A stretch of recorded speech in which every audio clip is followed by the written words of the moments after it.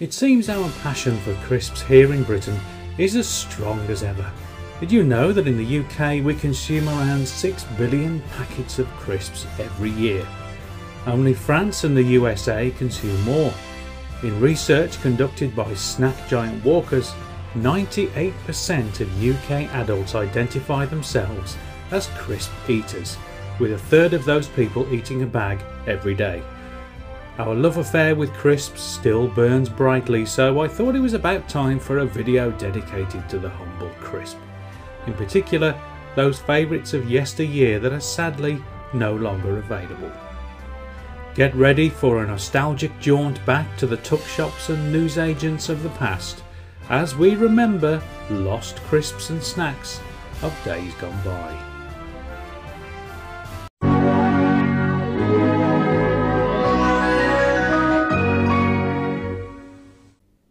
Probably not one that we actually need back, but hedgehog flavour crisps were a national sensation for a short time at the beginning of the 1980s. They were created as a joke by Philip Lewis, a pub landlord from Welshpool in Wales. Little did he know at the time that his quirky creation would become one of the most discussed and indeed controversial snacks in the UK. Of course, no hedgehogs were ever harmed in the making of these crisps. The flavourings were all synthetic.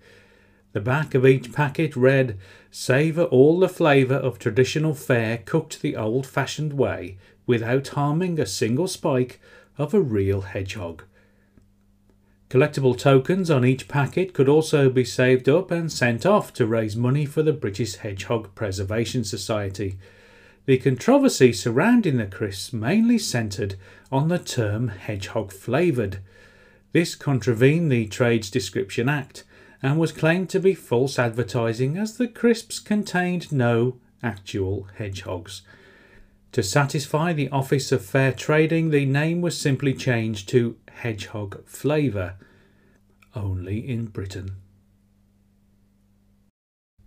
If you were a child of the 70s, then there is a fair chance you were a fan of all things horror, especially true if you were a boy. Although horror films and television shows were of course meant for an adult audience, during the 1970s there was a plethora of merchandise aimed squarely at the children's market.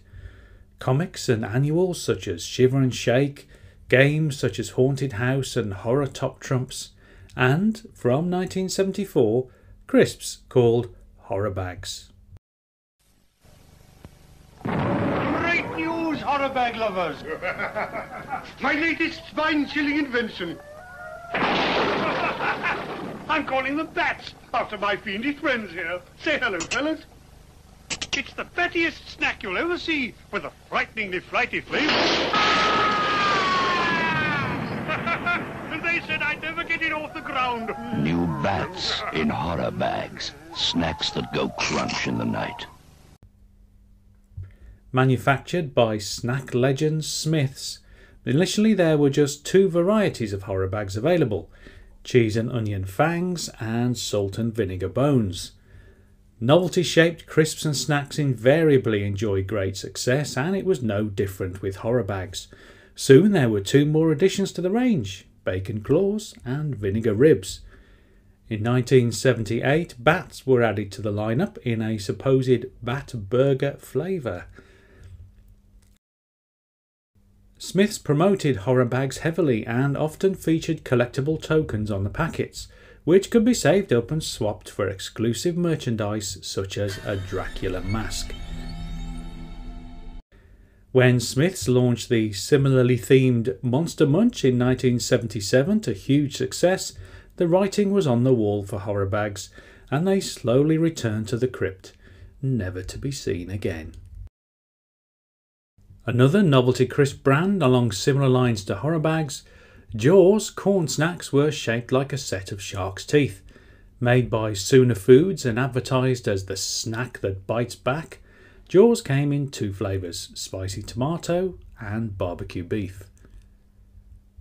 Sticking with novelty corn-based snacks for a moment, who remembers Football Crazy? First available in the 1970s, the corn and potato snack Football Crazy came in just one flavour: smoky bacon. As with their Horror Bags brand, Smiths made available a lot of exclusive merchandise for hungry kids who happily save their empty crisp packets in order to send off for goodies such as team stickers or the FA Rules OK Laws of Football book. Send off enough packets and you could even become a member of the Football Crazy Club. I could probably make an entire video dedicated to classic crisps and snacks made by Smiths. Britain's very first crisp manufacturer started life in 1920 in a garage in Cricklewood, when Frank Smith began making crisps which he would sell in the Cricklewood Crown, a pub located next door. By 1934, Smiths was producing 90% of the crisps in the UK. The very first salted crisp was produced by Smiths, with the simple idea of including a blue sachet of salt in a bag of plain crisps, proving to be a sensation. Over the decades, Smiths have produced a huge variety of crisps and snacks. We've already reminisced about Horror Bags and Football Crazy, but there are many other Smiths products that have sadly gone to that big tuck shop in the sky. For example, do you remember Farmer Brown's?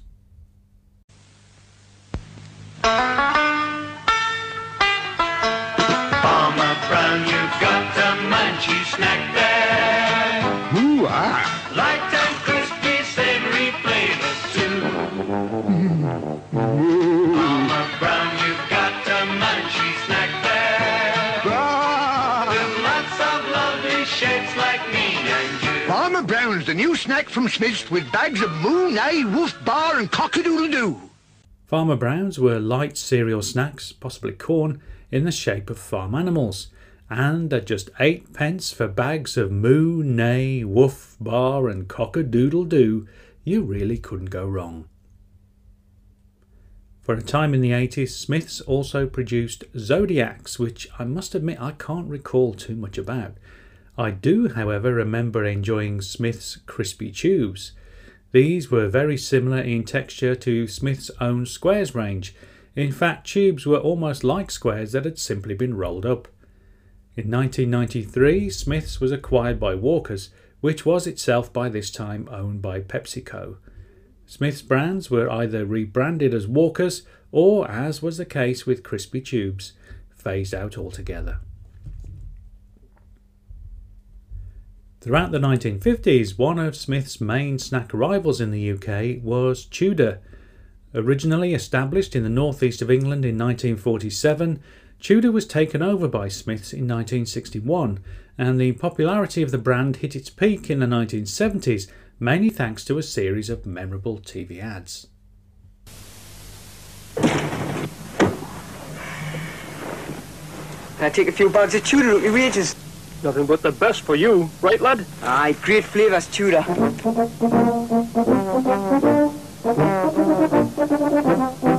Hey, Jack. Look at these now, get your canny bag of crisps. Aye, man. The Tudor or kind of mountain. Tudor, a crisp that's really worth its salt. Pity that lift out of order. The Tudor brand became known for its rather quirky flavour offerings, including chocolate, gammon and pineapple, hot dog and ketchup, mint sauce, and even kipper.